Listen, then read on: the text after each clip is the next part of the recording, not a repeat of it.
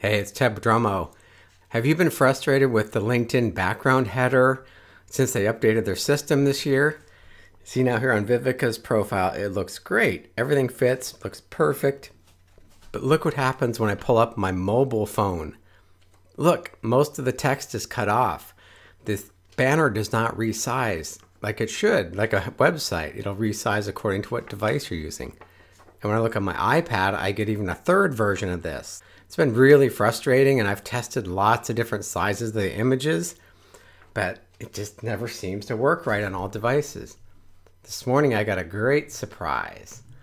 I went to here and it popped up and it showed me a little button here. It said something new. So I went in here to edit my background image. So they say it should be 1584 by 396, but that just never seemed to work.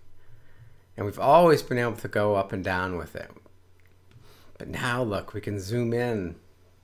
They've added controls on here, and I can even give it a little spin. So this is pretty cool.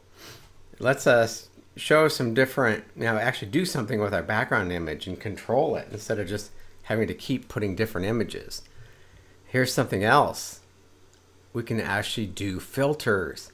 So there's original, here's spotlight. So we got seven different images. Here's studio. We're going to try different things. So it gives us something we can do with our background image finally after all this time.